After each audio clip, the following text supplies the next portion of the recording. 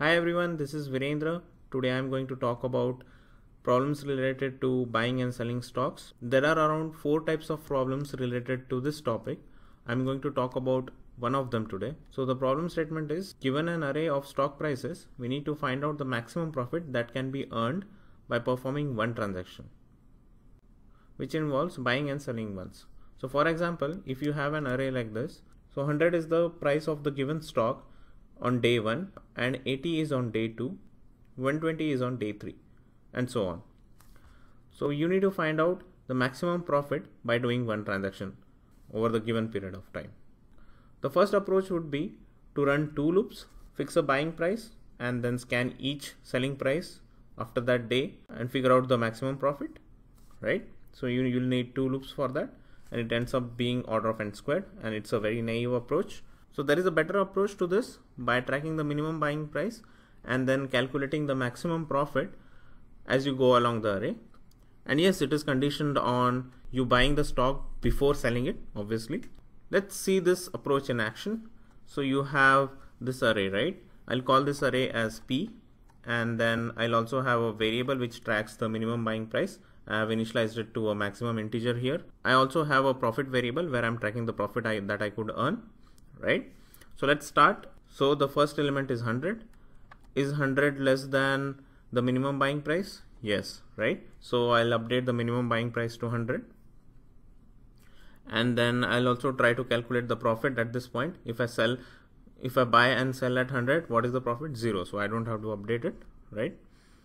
And then I move forward. So the buying price at this point would be less than the buying price we had before, right? So this condition becomes true, and then we update the minimum buying price to 80, and then again we'll try to calculate the profit. If we buy and sell at this point, our profit will be 0, so we don't have to update the profit.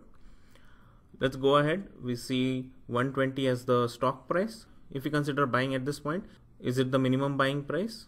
No, right? So this condition becomes false, and we try to calculate the profit at this point. So here the profit will be 120 minus 80, which is P of I minus minimum buying price. So 120 minus 80 is 40, right? So which is greater than the current profit that we have. So we'll update the profit as 40. Okay, let's move forward.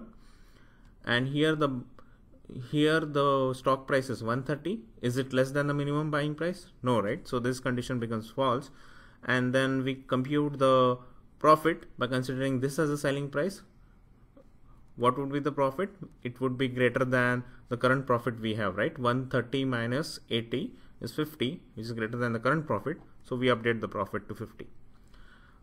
And I moves ahead. So we see that the stock price is less than the minimum buying price, correct? So this condition becomes true, and the minimum buying price is updated to 70.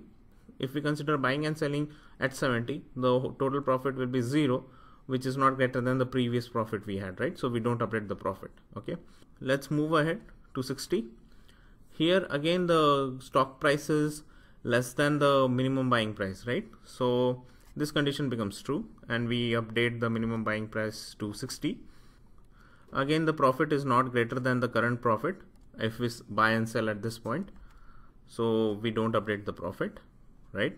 What this means is we are still assuming that we had bought at 80 and sold at 130. Okay, that is the maximum profit we got. We'll update the profit only if we get higher profit going forward, right?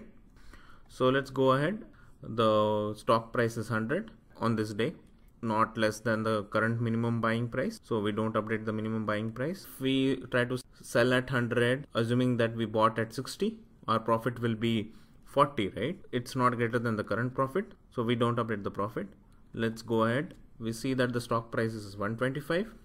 Again this condition becomes false, so we don't update the minimum buying price, but the profit becomes higher if we buy at 60, which is the minimum buying price at this point, and we sell at 125, our profit becomes 65, so we update the profit.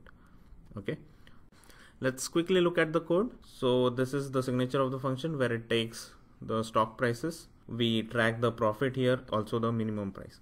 This loop runs exactly the same as we discussed through the animations. It's pretty straightforward.